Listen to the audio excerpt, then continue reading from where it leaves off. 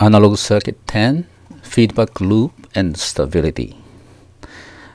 Today the subject is a pretty hard subject. It's any analog circuit.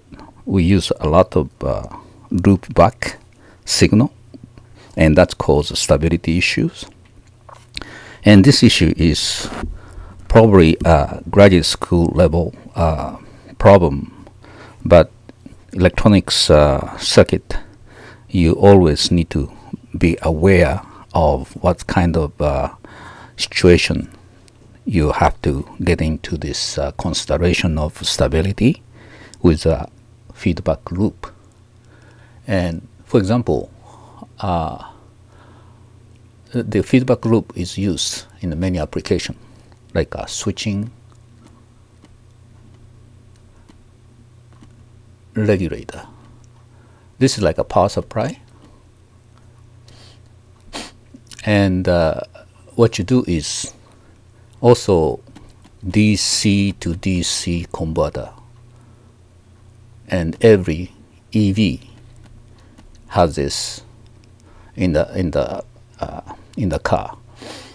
So what happens is when you when you have 12 volt, you want to bring it to 35 volt or 30 whatever the volt, higher voltage DC.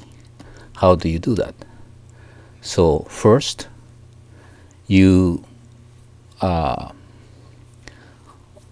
make oscillators oscillate and boost up the voltage by coil.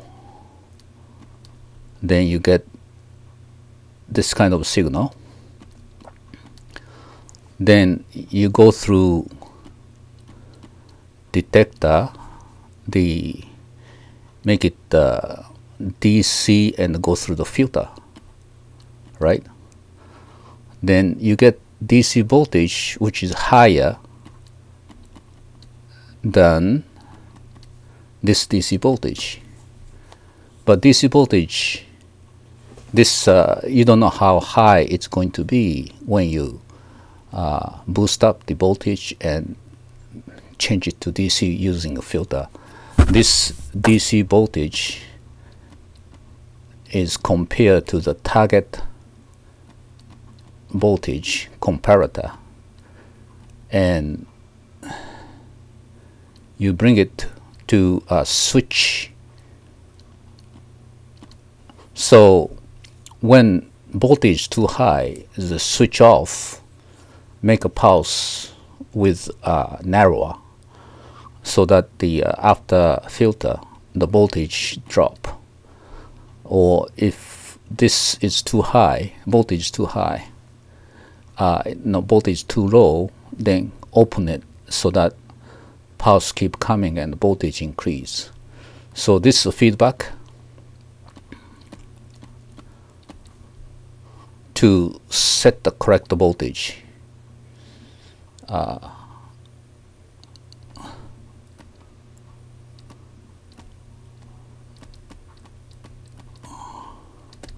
Okay, this is used right now in the EV. It's a very popular circuit. They have the integrated chip that drive this power FET, and also this comparator is included in this chip. So you can convert any DC into higher voltage DC using this method, or switching regulator from AC. You usually go through this in the filter and get the DC voltage, but this also voltage is monitored by comparator V reference, and use the same method here to adjust so that the voltage can be precise. Say you want 12 volt from AC, so whatever the source of the power is, you can get this precise voltage out, DC out. So setting the correct voltage This is a feedback loop, right? Second, like AGC, this is automatic gain control.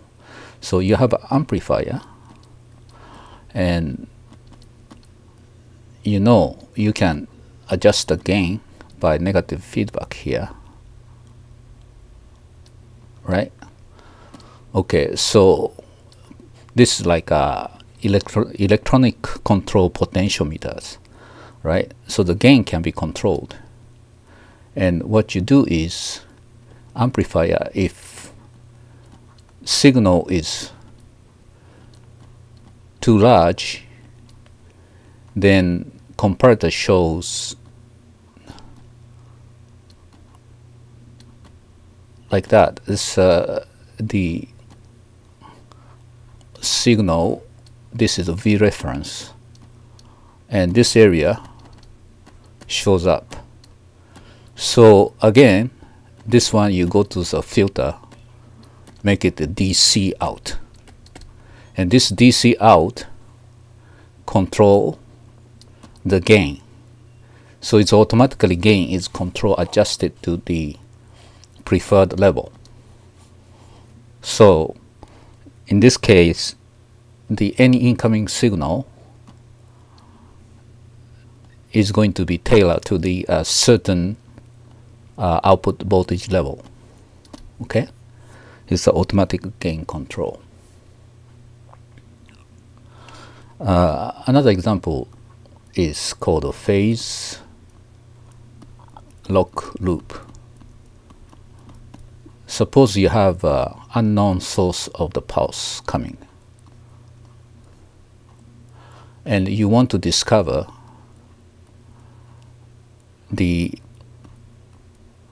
you have a oscillator here, and oscillator frequency can be controlled. And what you do is actually this is logically exclusive OR, right? So the difference shows up here. If the difference is large, then going through filter again, and this comparator output control the frequency, and increase the frequency or decrease the frequency to match up with incoming pulse speed. So this is called a phase lock loop, is to synchronize any unknown pulse coming from outside. You get the exact synchronized oscillator frequency. Okay, so those are some example of feedback loop. Usually those are after you filter the pulse or AC into DC, bring it to comparator, and comparator output control back. Okay, in the circuit design there are many feedback. For example, the high-speed memory, right? Bipolar type. You have output,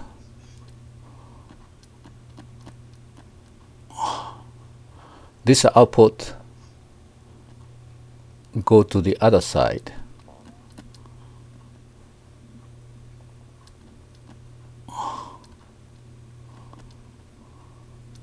So what happened is this is gonna be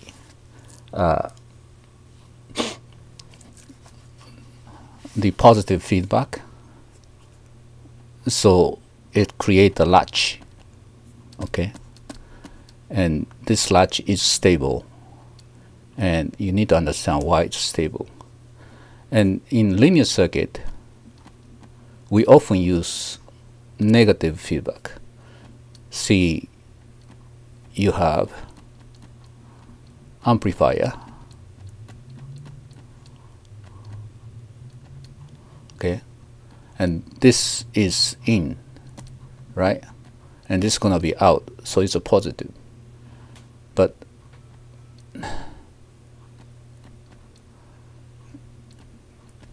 you give this V reference depend on this guy. So this is a negative in bar. In bar goes to the other side. So negative feedback. Okay. So positive feedback or negative feedback. We use this a lot, but the positive feedback is to bring the state extreme, like high or low, like a latch, right? Negative feedback is to reduce the gain. Okay, so when you use those feedback, you have to know certain things. I'll give you an example here. Suppose you have a gate, logical gate, input and output. If you bring this to input, the feedback loop, what's happened to this gate? Okay, so if this is high, output is high, so it's high again, so it's latch up. But if it's low, this is low, it's latch up to low. And when you turn on the power, which state it goes, high or low? Okay, so we don't know which way it goes. So this is the logic gate. Input and output. You go high, output is high, and that's become input. Is stay here or stay here. There are two stable points. What's happened when you have an inverter? Bring it back. So in this case,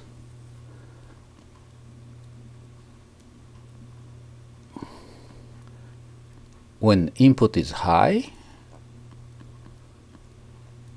output is low, and the low become high, low become input, and high output. So it's going to oscillate. Actually, it doesn't oscillate. It's going to stay somewhere around here or here or here, anywhere. Okay, anywhere it's a stable point. But when you turn on the power, you don't know what kind of level it's going to be, high or low. It's definitely it's not high and low, somewhere between the high minus say 1 volt and low plus 1 volt, or probably it's going to be middle between high and low, right? So negative feedback is also stable. There are some stable points, but different from positive feedback. It creates a different stable point. Even this case, the simple gate, okay, depend on how you make the gate. Okay, for example, if you give a pulse, the pulse, if you look at the frequency domain,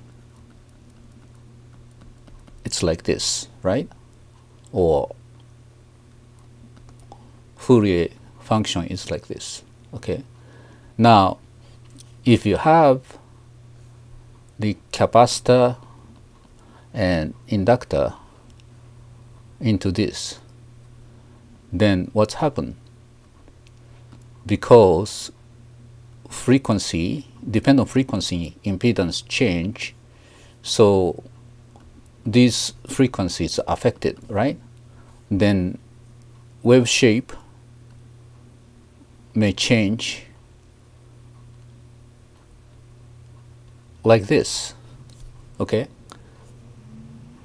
so if phase shift happen for some frequency, the wave shape change on the output, and this changed output is fed back to input. So it's not necessary it stay high or low. It may oscillate. Okay, it's all depend how much phase shift happen. In this case, negative. Okay, suppose you have more negative, say 11 gates, okay, and bring it back. This is called the ring oscillator. Okay, when you make a IC chip, the first thing to do is to make a ring oscillator and check, see what the frequency divided by 11 gates is going to give the fastest gate speed for that IC chip process. This is negative, so but there is a time factor, time delay. Okay, and time delay causes oscillation because when it's flipped to high, low, at the end of low, this come back and flip to low, and low goes high, low, high, and this flip to high, so it's oscillate. Okay, so time domain may have a cause of oscillation, or frequency domain may have a cause of oscillation. So cause of oscillation, you have to look at both the time domain and frequency domain. So when you have a weight hanging from ceiling and has a north pole and a south pole, and you have a north pole magnet, okay, when this swing this a little bit, you get close and give a positive power to swing more, and remove, it's come back and go this side, then this magnet get close, give a little bit, right? So what you do is just give a little bit, this swing become bigger and bigger, oscillate, right? This is like the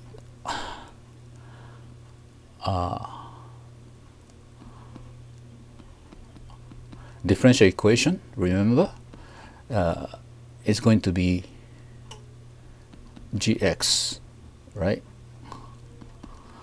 And this g is the little push by magnet power here, and this differential equation become wildly different depends on what this function is. This is almost impossible to predict. This is the nonlinear differential equation. So this result is really difficult to predict. Like when you have a swing and use the leg, right? And the swing start swinging larger and larger. Okay, why? This is the time factors. There's certain timing. You give us some kind of, the swing by your leg, right? Then it's swing more, and this is the factor. You control this factor, then this system is going to oscillate. Okay, without this, the swinging become less and less because of the friction, and settle into vertical line. Okay, so there is a time factor. You need a T here too, time factor. Okay, so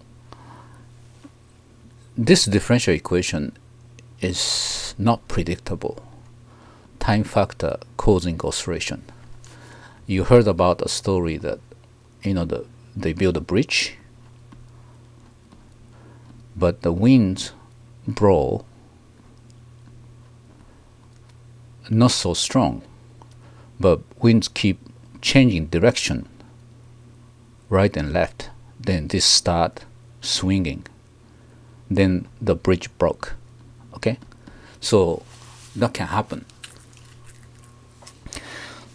This is the physics system, but circuit does exactly same. Okay, and in the circuit is more difficult is frequency domain exist. So this differential equation become x is a plus jb. Okay, so this is an extremely difficult problem in analog design. Every feedback loop you have to look at very carefully and see if it's stable or oscillate, or it's oscillate only for certain condition. You have to analyze it. So this is the most difficult problem in analog design. Okay, well, I can show you some example.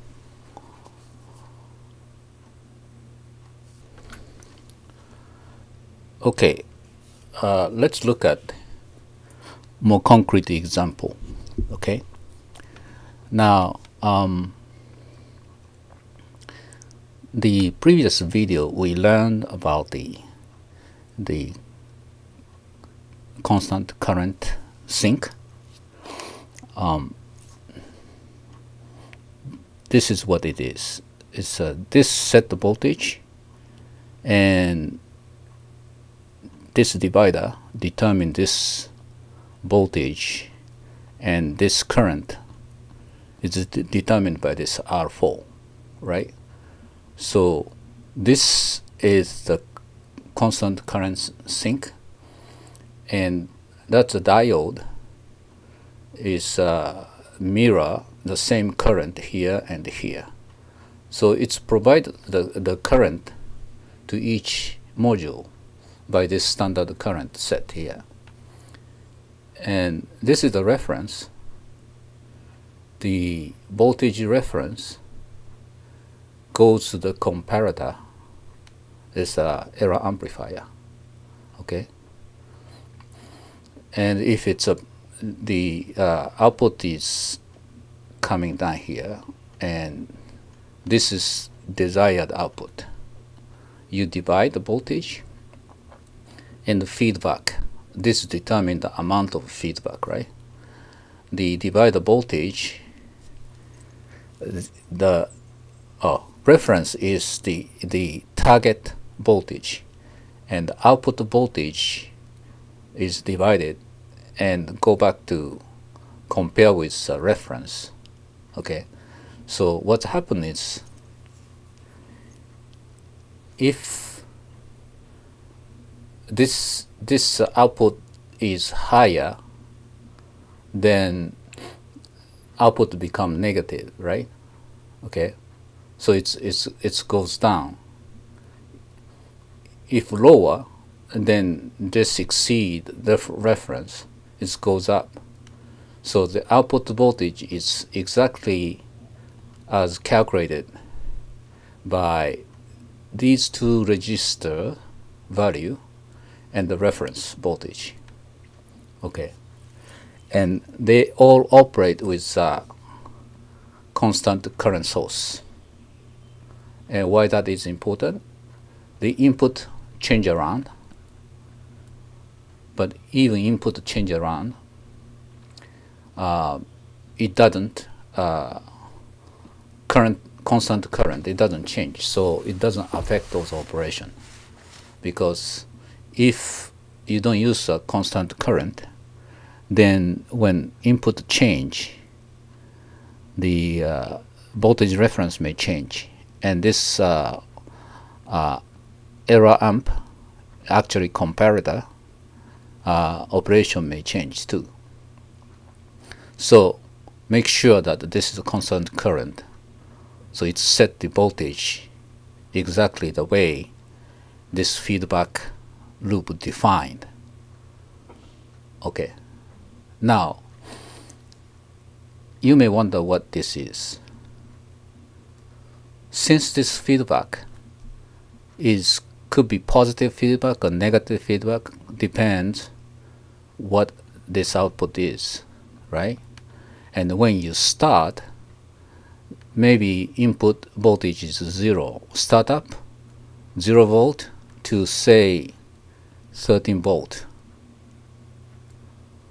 Okay, then during this process, transient process, this feedback loop, you don't know what's happened. It may start oscillating. So what you do is, when output voltage is low, then this shut off. When the output voltage become high, then this current start flowing. Okay, so this feedback process, there is a break. Feedback loop is broken by this shunt transistor, and this shunt transistor is to make sure the feedback loop is set after the voltage reached a certain voltage. So during startup, anything happen.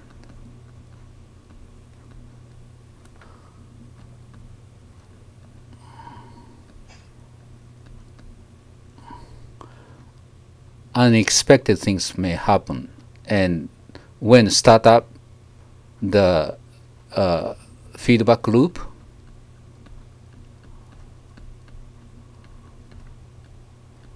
may cause oscillation. Okay, so the way the circuit diagram is defined is the until output voltage reach to certain voltage, then feedback loop is established.